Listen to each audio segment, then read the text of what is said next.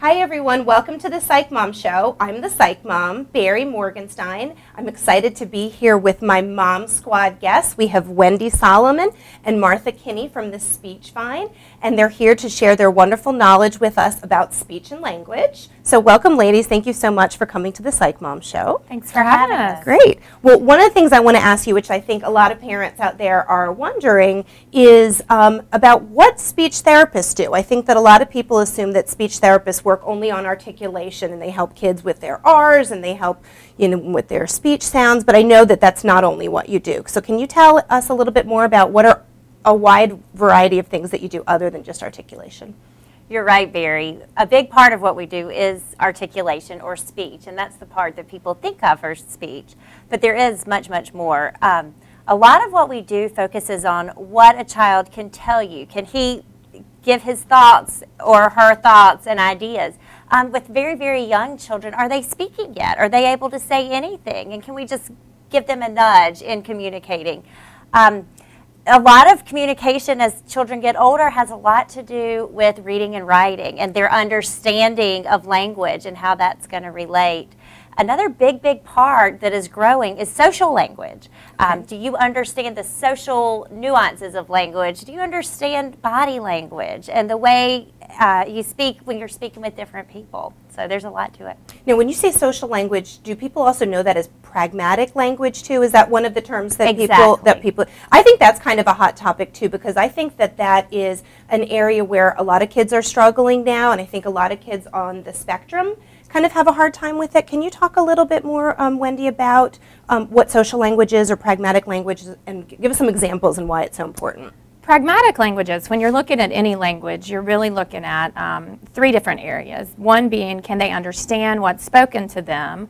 The second being, can they use words to express themselves? Like, do they have good vocabulary? Can they form a sentence? Do they know verbs? But when you get into social language, you're actually looking at, can they, if they have language, can they actually use it in real life situations? And use it appropriately. And use it appropriately to start a conversation, to ask questions to people, to respond to people.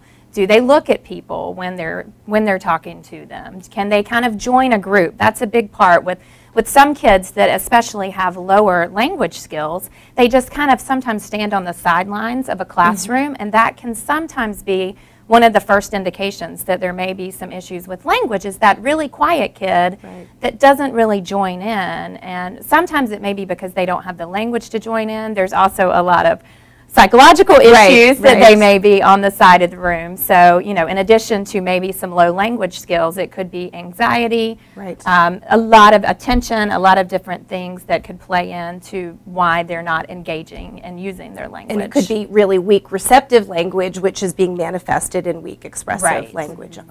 Martha, can you tell us some things that both you and Wendy do to help kids? Give us some examples of some activities you do to help kids with social language. One of the most successful things we do is run social language groups where we provide more real-life experiences with it while it is guided. We work a lot on perspective taking and do children understand that others are thinking about them. And that's a difficult concept that takes a while to get, but when they can understand, wow, this isn't just me, it makes all of those other language skills make a lot more sense. And in those social language groups, we set up opportunities for them to join in, for them to practice behaviors that are acceptable, and they're taught in smaller steps. So it's really like a social skills group, but with a basis in language.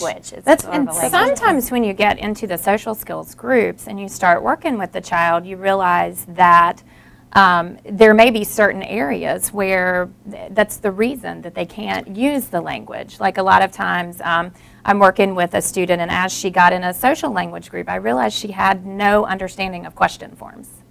So if you don't understand who, what, where, when, why, and how to answer those kind of questions, it's obviously it's going to impact you socially when you try to have a conversation with someone. So sometimes you can kind of tease out specific language tasks too that they need to boost that up, and that will make them more successful in social situations. That's neat. What a fun job you have. It definitely sounds a lot more exciting than just working on TH sounds or rolling your R's appropriately. So thank you, Martha and Wendy, for coming and telling us all about speech and language. And we're going to have Martha and Wendy back for a few more videos talking about some other aspects of communication and speech and language development. So thanks, Mom Squad. See you later. Thank you.